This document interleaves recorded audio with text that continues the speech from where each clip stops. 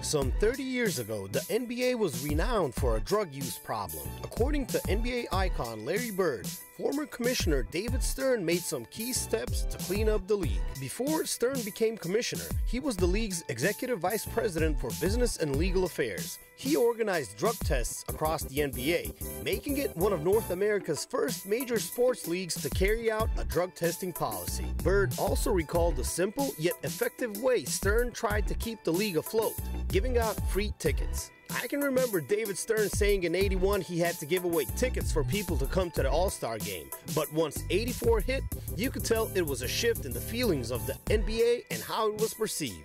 Bird added, "It won't be a surprise if the NBA case is in the syllabus of the top business schools in the world. It simply didn't rely on the arrival of Jordan and other remarkable basketball talents. The NBA made an internal effort to revive its business and improve its reputation."